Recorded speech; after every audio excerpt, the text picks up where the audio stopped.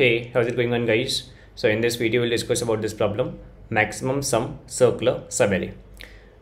Given a circular array C of integers represented by A, find the maximum possible sum of a non-empty subarray of C. So before jumping to the solution to this problem, I want you guys to solve one more problem, that is maximum subarray problem on LeetCode. So let me just show you guys that problem. So this is the problem, maximum subarray. I'll link down this problem and its solution in the description section. So you can just look at this problem and the solution first and then come to the current problem. You can consider this problem as a prerequisite to the current problem. So the algorithm that we use to solve this problem is known as Cadence algorithm. So both the problems are actually similar. So the only difference being the current array is circular, that is the subarray can be circular. Okay, so let us see how we can solve the current problem. So let us consider some examples. As you can see, for the first example, the maximum sum subarray is 3, 4 and the output being 3 plus 4, which is 7. So in the next example, you can see that the maximum sum subarray is this 5, 5. That is, it starts over here and ends over here. So this is what I mean when I said the subarray can be circular, correct? So the output is 10. For the next example also, the subarray starts over here and ends over here, the output being 2 plus minus 1 plus 3, which is 4. And for the last example, when all the values are negative, the subarray is this, that is minus 1, so the output is minus 1. So let us see how we can solve this problem. Now, if you see carefully, we can break this problem into two cases. The first case being the maximum subarray is not circular. That is something like this case. Now I already know how to solve the problem for this case. How? Because the problem that I told you about is actually this problem only, correct? So first go through this problem and its solution, and then you will be able to know how to calculate the maximum subarray for a non-circular array, correct? So once you know about it, you can easily solve it for this case. So case 1 is nothing else but the previous problem, correct? The next case is when the max subarray is circular, that is the max subarray is split across, that is starts somewhere in the middle and it ends somewhere in the middle, something like this. So it starts over here and ends over here, something like over here as well, it starts over here and ends over here.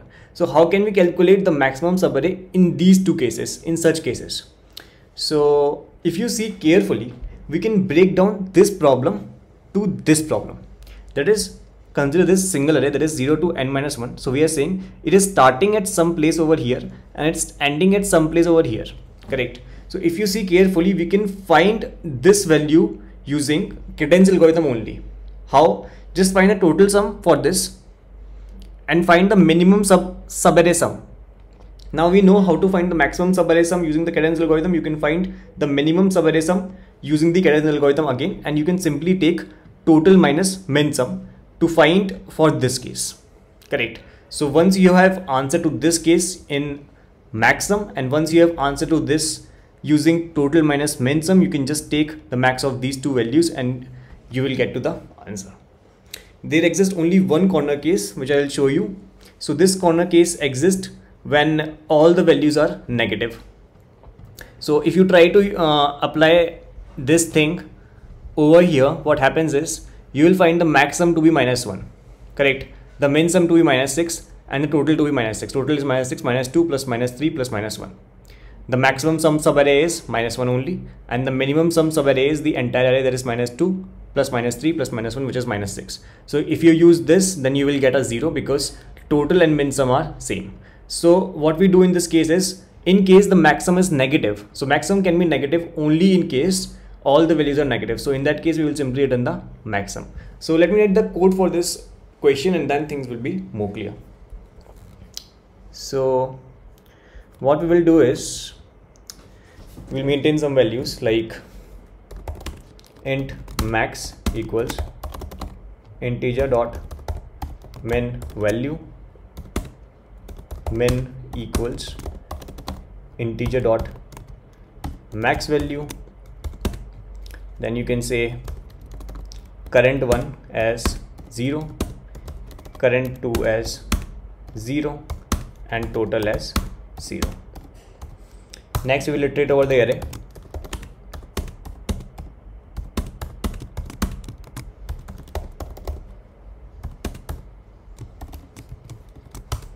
So first what we will do is we will say current one plus equals a of I.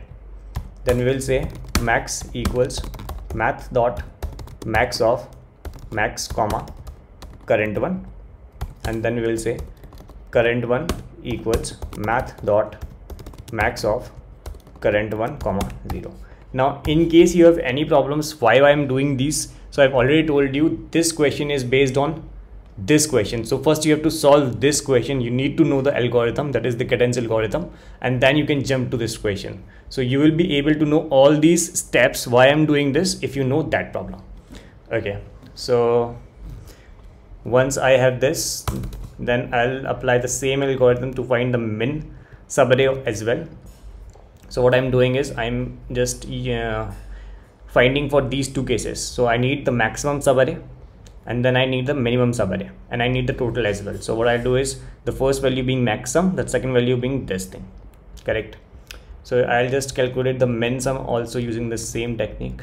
I'll just make some changes. So current one will be current 2, this will be min. We will take math dot min of min comma current 2, and current 2 will be math dot min of current 2 comma 0, correct? Then we will have total. In the total we will add all the elements, so it will be a of I. So now what we will do is we will just simply return. We will first check in case max is negative. In that case we will simply return max, otherwise we will return math dot max of max comma total minus min. Okay, so let me just run this code. So it's giving the correct result. Let me submit the solution. So it got accepted. So I just want to repeat one more thing over here, that in order to solve this problem you need to know about this problem. You need to know this algorithm first. This is the cadence algorithm. First you get a grasp over this algorithm, you can simply solve this problem. This problem is very simple in case you know that problem. So I guess that's it from the video. In case you have learned anything from the video, you can hit that like button, and in order to support my work you may consider subscribing to my channel. Thank you.